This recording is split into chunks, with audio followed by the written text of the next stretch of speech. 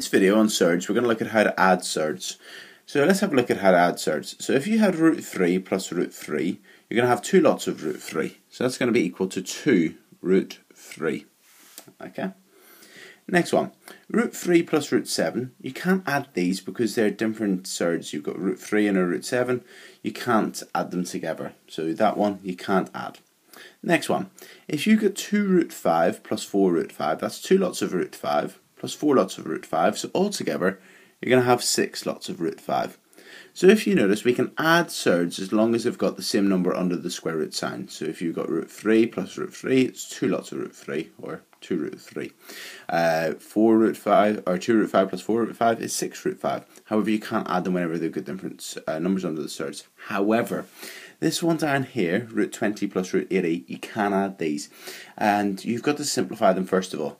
So watch the other video on surds to see how to simplify them. And then we're going to do this one now as an example. Okay, so we've got root 20 plus root 80. So let's simplify our root 20 first of all. So remember, whenever we want to simplify surds, we want to split it into two different surds or two different roots, with one of them being a square number, the highest square number possible. So the highest square number that you can divide 20 by, well, let's just jot down square numbers, 1, 4, 9, 16, 25. The largest square number you can divide 20 by is 4. So you're going to get this is going to be equal to, well, I suppose root 4 times root 5 would be root 20. So root 20 is root 4 times root 5. Okay?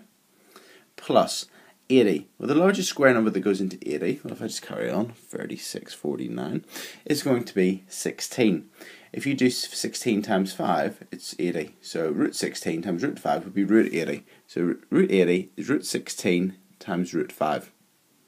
So we've got root 20 is root 4 times root 5, and root 80 is root 18 times root 5.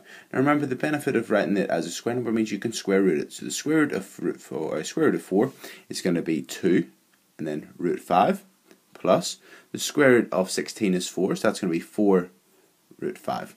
So we've got 2 root 5 plus 4 root 5. So 2 lots of root 5 plus 4 lots of root 5 altogether would be 6 lots of root 5. So if you wanted to add together root 80 and root 20, it would be 6 root 5. Let's try subtraction now. So it's very similar, so it's actually the same except for the last step. So we've got 3 root 2, that's a simplified surd already, and root 8.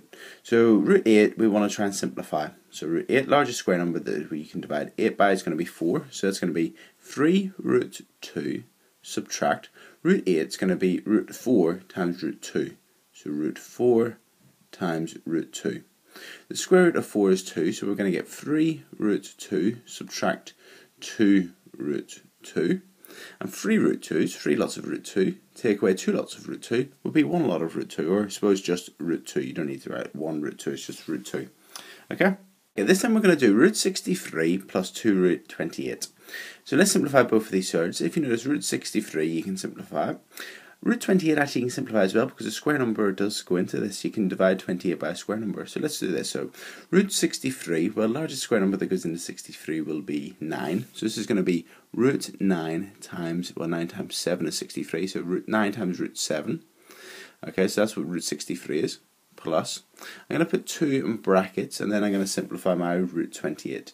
So root 28, if I simplified that, the largest square number that goes into it would be 4. So you're going to get root 4 times root 7.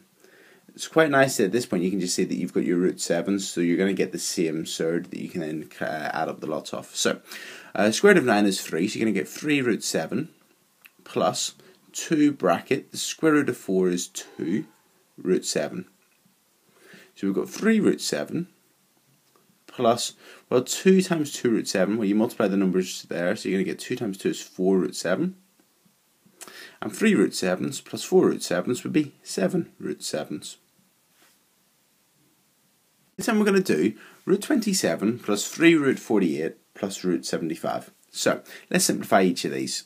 So the largest square number that goes into 27 is 9, so you're going to get root 9 times root 3 plus 3 brackets. The largest square number that goes into 48 is 16, so that's going to be root 16 times root 3, because 16 times 3 is 48, plus, and the largest square number that goes into 75 is 25, so it's going to be root 25 times root 3. So the square root of 9 is 3, so this is 3 root 3, plus 3 bracket, the square root of 16 is 4, so that's going to be 4 root 3, plus, and the square root of 25 is 5, so this is 5 root 3. So we're going to multiply this term, so we're going to get 3 root 3 plus 12 root 3. 3 times 4 lots of root 3 would be 12 lots of root 3, plus 5 root 3. And then you just add them up, so you've got 3 root 3s plus 12 root 3s plus 5 root 3s, so it's going to be 3, 15, 20 root 3.